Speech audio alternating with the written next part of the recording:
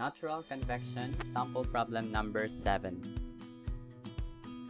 So for this problem, we are given with a cylindrical pipe which is 6 meters long and the diameter of the pipe is 8 cm. Hot water passes through the pipe through a large room whose temperature is 20 degrees Celsius. If the outer surface temperature of the pipe is 70 degrees Celsius, determine the rate of heat loss from the pipe by natural convection. So these are our assumptions. So we are operating with a steady state conditions. We consider gas, air as an ideal gas, and then the local atmospheric pressure is 1 atm. So we will evaluate the properties as always at the film temperature. For this case, that is the sum of the surface temperature and the fluid temperature divided by 2. So our film temperature is 45 degrees Celsius. And we will look at the table A15. So at 45 degrees Celsius, so we look at the value for K at the table. So as you can see in the table, at 45 degrees Celsius, the value of K is 0.02699.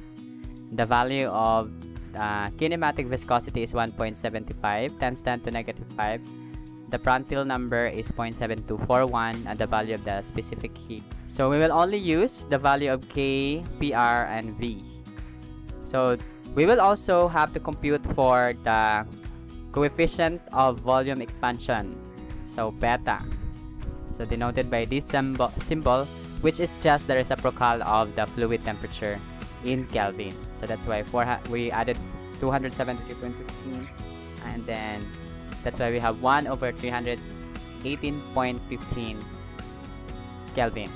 So for our coefficient of volume expansion. So the rate of heat loss from the pipe by natural convection can be solved using our formula for convection. So that is the coefficient of convection times the surface area and then the difference of the surface temperature and the fluid temperature. So for the surface area, we are referring to the surface area of the cylinder, and that is equals to pi, the diameter times the length. So that's why our surface area is 1.508 meters squared. So solving for H, so our H can be solved using the Nusselt number. So just like how we do it in the previous examples, so our H is just K over D times the Nusselt number. So we need to solve for the Nusselt number so that we can get H, and then substitute all the values that we have to the equation for Q so that we can get the rate of heat loss from this pipe by natural convection. So solving H, by first we need to solve the Nusselt number. So if we are going to look at the profile, this is a cylindrical pipe, horizontal cylindrical pipe.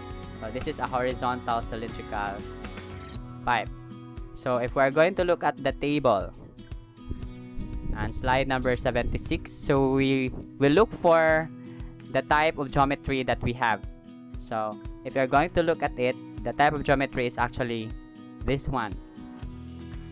So we have a horizontal pipe, our horizontal cylinder.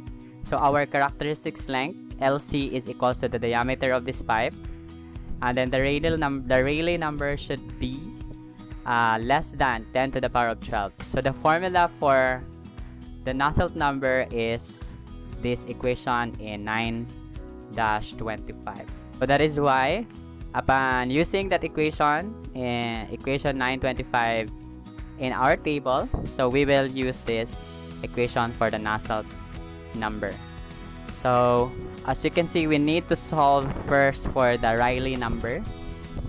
We already have the Prandtl number as one of our properties. So we need to solve for the Rayleigh number. So if we are going to look back the formula for the Rayleigh number in slide number 74, so this is how we solve for the Rayleigh number. So the Rayleigh number is the product of the Grashof and the Prandtl numbers.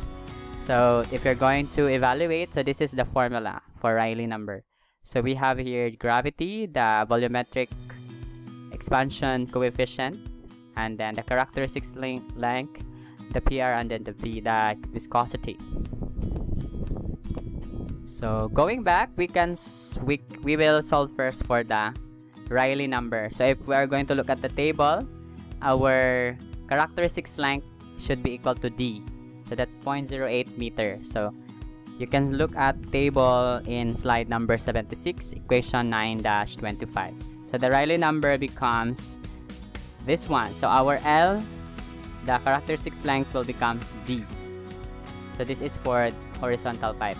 So substituting all the values that we have, why we have this particular equation.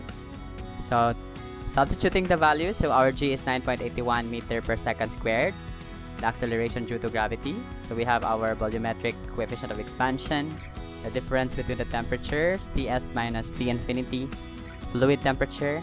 Then we have our characteristics length, which is equal to diameter cubed divided by the viscosity squared.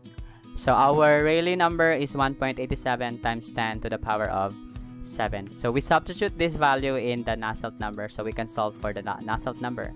So substituting, so our Nusselt number is, so substituting all the values for the Rayleigh number and then the Prandtl number from the properties, we can get the Nusselt number to be 17.4. And then finally, going back to our equation for the convection coefficient, which is convection coefficient, so which is K over D times the Nusselt number. So we have our convection coefficient as 5.87 watts per meter squared Kelvin. And then finally, going back to our equation, working equation for the heat loss by natural convection, we can get our heat loss as 442.6 watts.